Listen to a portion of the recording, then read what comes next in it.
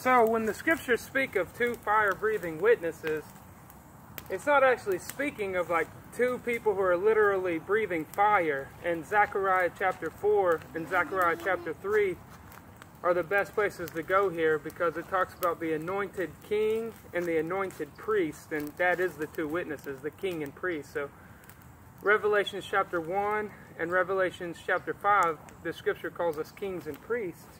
Now, also in, I believe it's 1 Peter chapter 2, where it says we're a royal priesthood, and it means kingly.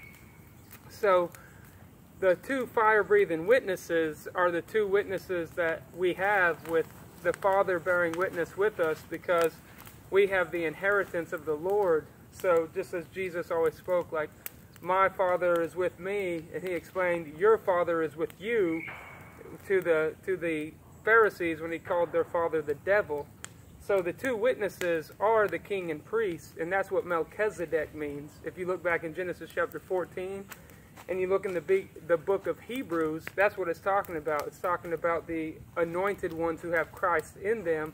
They are the kings of Salem, kings of peace, priests of the Most High God. So, all right, to be continued. All right, see you on the next video.